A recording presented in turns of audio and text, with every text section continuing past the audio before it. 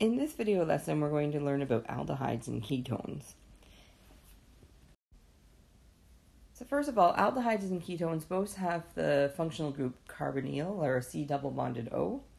The difference is that aldehydes have the carbonyl on the N carbon, and ketones have the carbonyl on an inner carbon, not the N carbon. Some properties of both are that they're both polar, so they're soluble in water. But the longer the carbon chain, the less soluble the molecule will be in water. And they have higher melting and boiling points than hydrocarbons because of the carbonyl.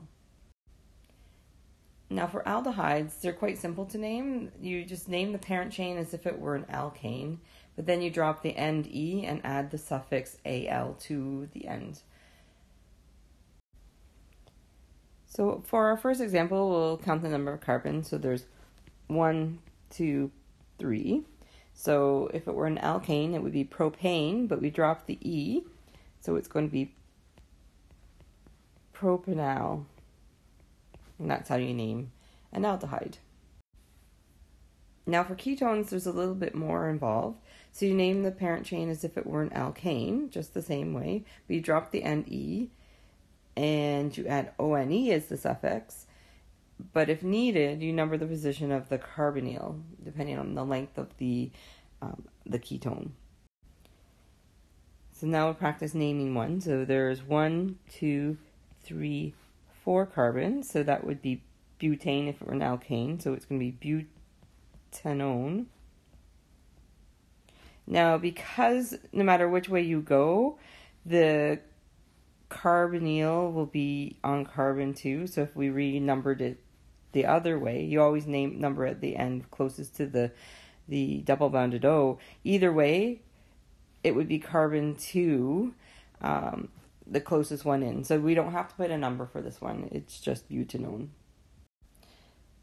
So now we'll practice with some of these. So the first one, we're being asked to draw propanone. So you always want to draw the parent chain first, like so.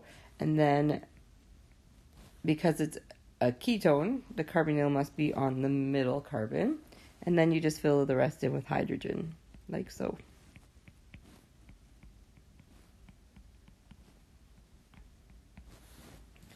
The next one, we're being asked to draw ethanol, so it would be like so.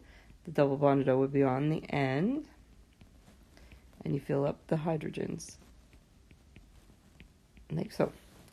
So for the next one, we need to count. So the carbonyl is closer to the left end, so we're going to count 1, 2, 3, 4, 5, 6. So that would be hexanone. And the carbonyl is on the third carbon, so it's going to be 3-hexanone.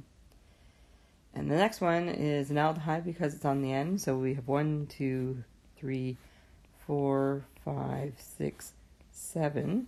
So it's going to be heptanal.